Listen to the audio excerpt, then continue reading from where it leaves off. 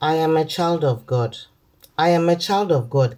I cannot live anywhere where things will be disappearing. It is not possible. It is not possible. I am a child of God. I'm a child of a living God, not a dead God, a living God. My God is alive. He lives. I cannot be living anywhere where my things are disappearing. It is not possible. And it is definitely not of God that your things would just be disappearing. Why would my things just be disappearing? It is not natural for things to disappear. So obviously people are doing it. If you have taken anything of mine that belongs to me, return it. Return it, or otherwise the wrath of God will be upon you. Return my things that you have taken. I don't know what you're using.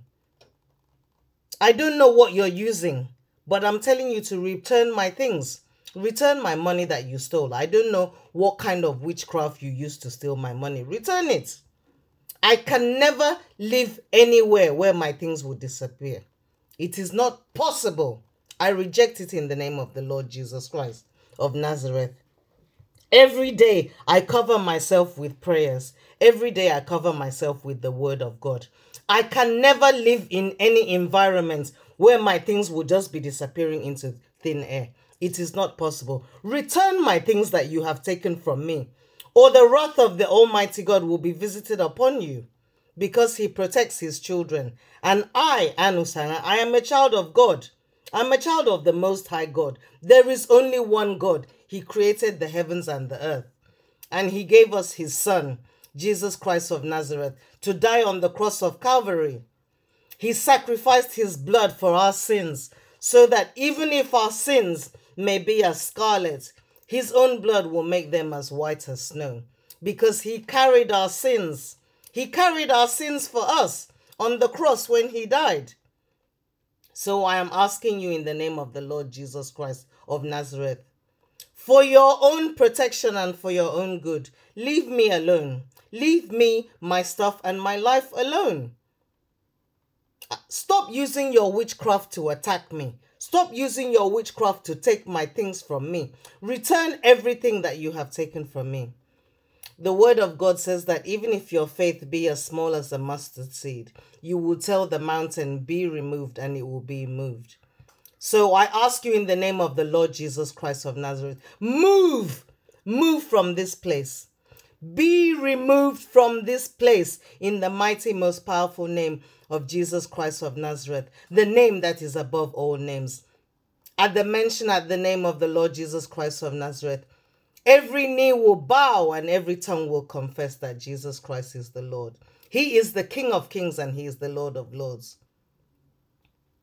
He reigneth up until everlasting. He died on the cross of Calvary for me. He died on the cross of Calvary for me.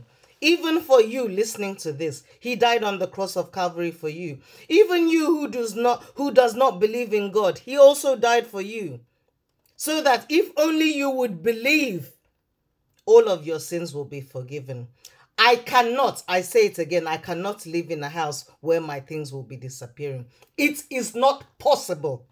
Anything of mine that has been taken, whether it has been taken through spiritual means, physical means, emotional means, any kind of means, they have taken anything they have taken from me.